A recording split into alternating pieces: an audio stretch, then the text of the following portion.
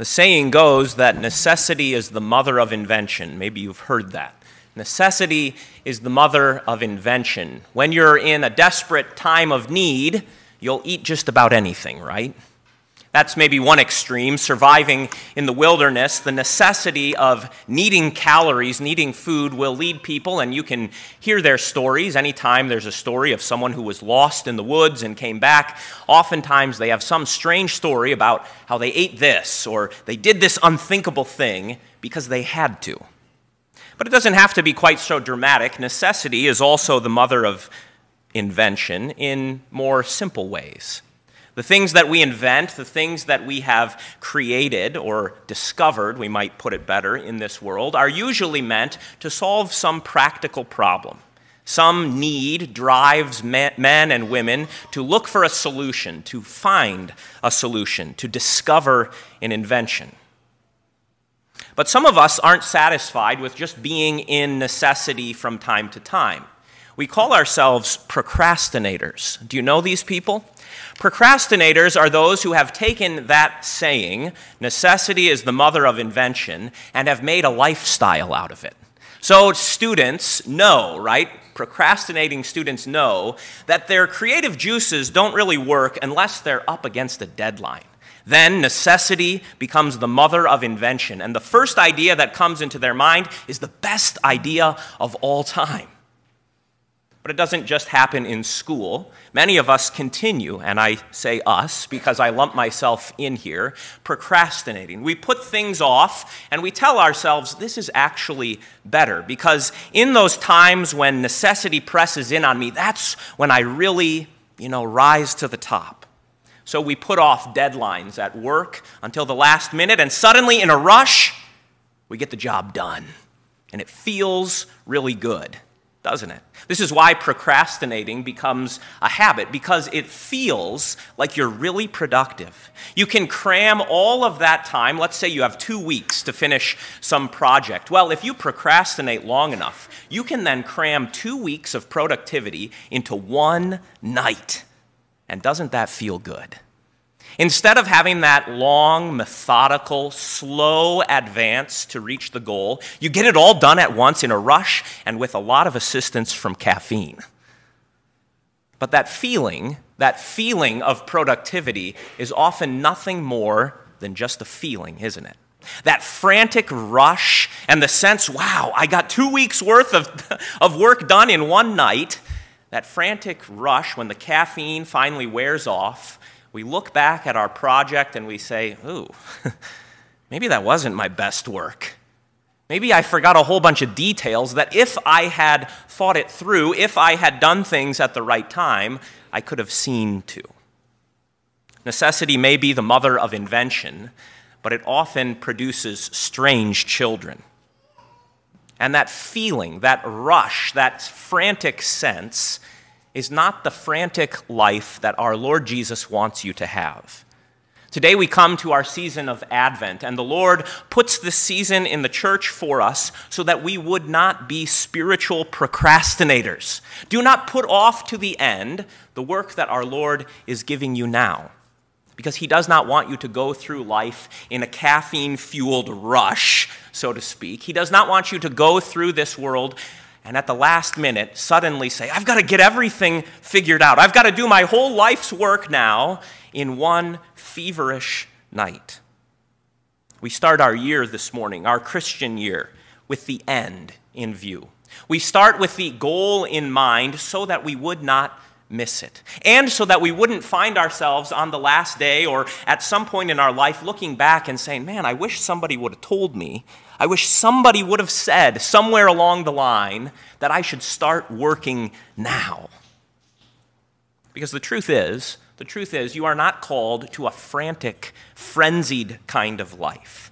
But our Lord Jesus calls us to peace. And he calls us to progress in that life. So we start here at the beginning of our Christian year with the goal in mind so that we would actually make progress. Procrastinators make progress all at once, all in a night, but they look back and they say, was that really progress? And the world around us talks a lot about progress, don't they? But see, progress assumes that there's an actual goal. It is not progress to simply be frantic. It is not progress to simply run around like a chicken with your head cut off. Progress needs an actual goal. And so if we have the goal in mind, we can see what actually counts as true progress and what is really just a bunch of noise. We are interested in the progress that goes toward the heavenly life. We are not interested simply in progress for progress's sake. We aren't simply interested in saying that every idea that has ever come into the mind of man, even if it's a technological advance, is really progress. For us, progress is aimed at a goal, at a specific goal, life with Christ. For make no mistake, the end that we have in view is not Jesus coming into Jerusalem on a donkey, but the end that is in view for us today is the day when our Lord Jesus will come again in glory. Not in humility, not hidden any longer in the form of a servant coming to offer himself for your sins, but he will come at the end as your Savior, to deliver you from this present darkness and to bring in his eternal day. So we start with that goal in mind so that we would have a proper view of progress. Ask yourself, when you hear about progress in the world, is this progressing toward the heavenly life, or is it progressing towards some other goal?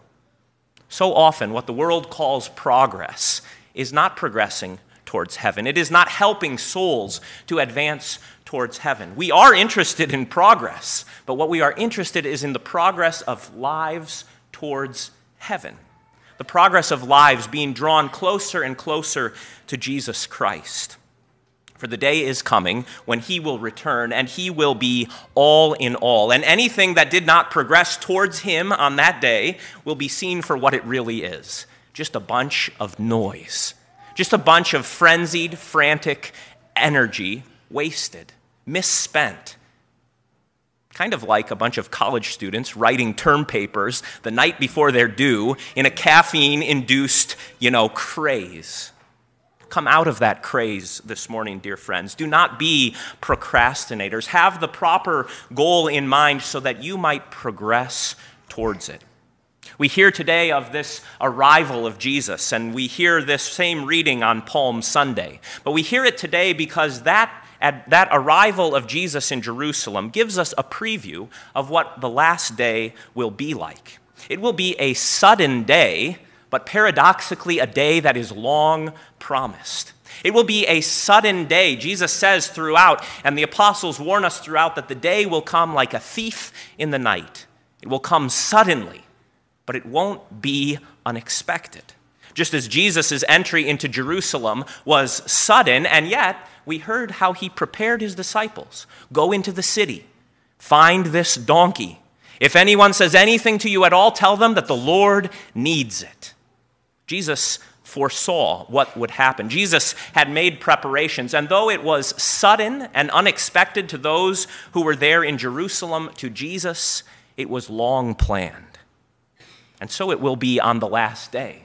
Jesus has in view the day when he will return. He is not held back by anything other than his own will. He is patient with us now. He isn't holding out on us. He isn't holding back from us. He isn't held back by anything at all, but he is patient with us so that more would be ready for his return. That day will come suddenly, but it is a day that is promised to you. And so even though it comes suddenly, Jesus wants you to be hoping for it.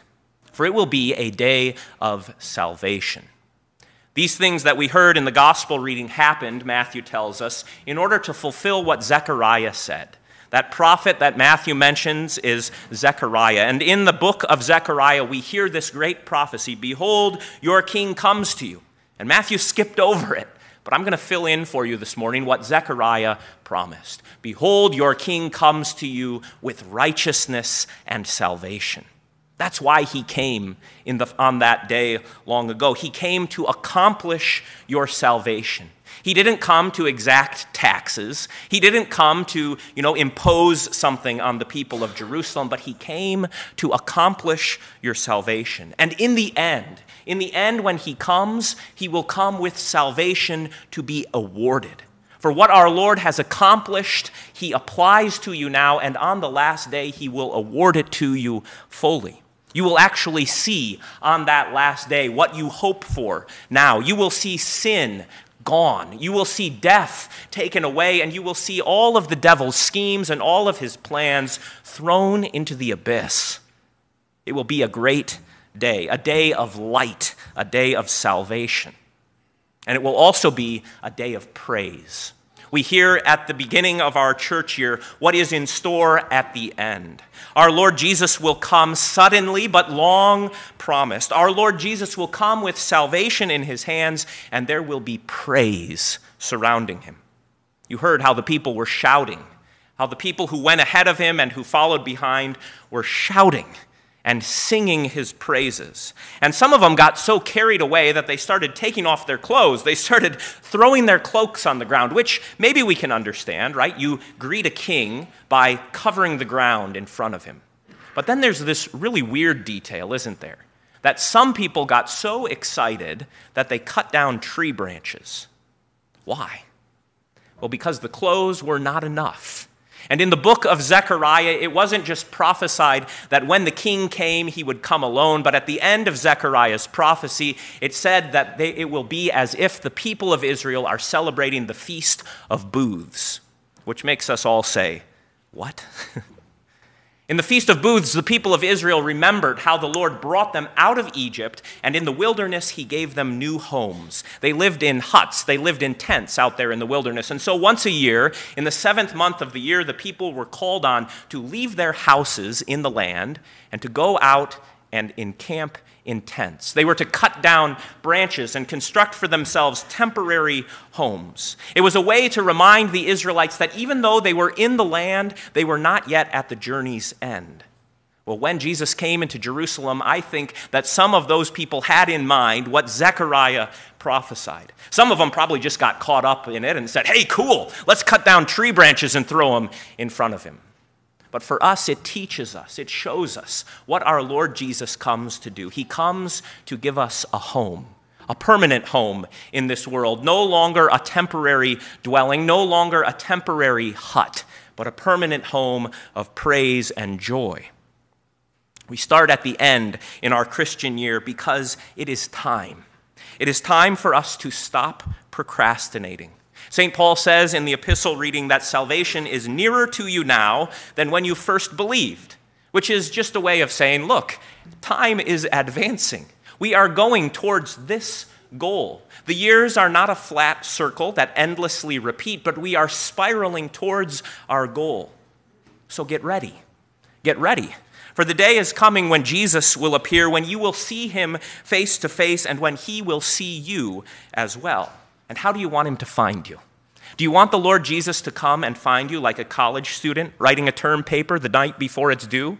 Do you want him to come and find you unaware, caught off guard, drinking all kinds of caffeine, trying to get the work done before the end comes? Or do you want him to come and find you prepared, ready for him?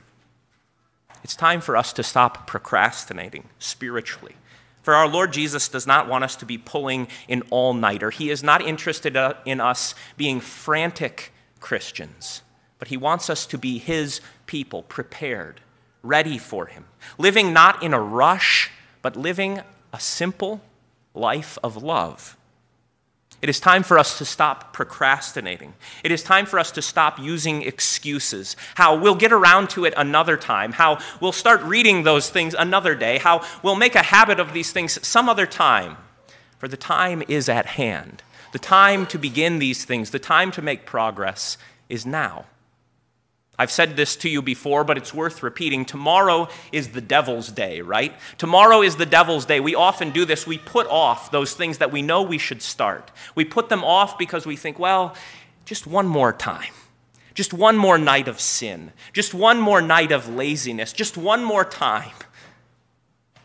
Tomorrow is always the devil's day. It is a day to make excuses. But today is the day of our Lord Jesus. So stop procrastinating, dear friends. Stop procrastinating and let's go. That's the way St. Paul talks in his epistle. He uses this wonderful verb. It's a mood of a verb called a subjunctive. It's the let's go kind of verb. Let us cast off the darkness. Let us put on the armor of light. Let us walk properly. And what he means when he says walk properly is not just that we walk methodically, but that word means to walk in style. That is, let your life match your clothing. You've put on the armor of light. In holy baptism, Christ Jesus has covered you with his righteousness. He has covered you with his love. So why would you live a life that doesn't match that? You know what that would be like? That would be like a soldier coming in here this morning with his full military kit on. We would all look at that soldier and think to ourselves, if we wouldn't say it to him, hey man, leave the gun at the door, take off the pack, take the body armor off, and just relax. Our Lord Jesus has clothed us with his love so that we would walk in lives of love.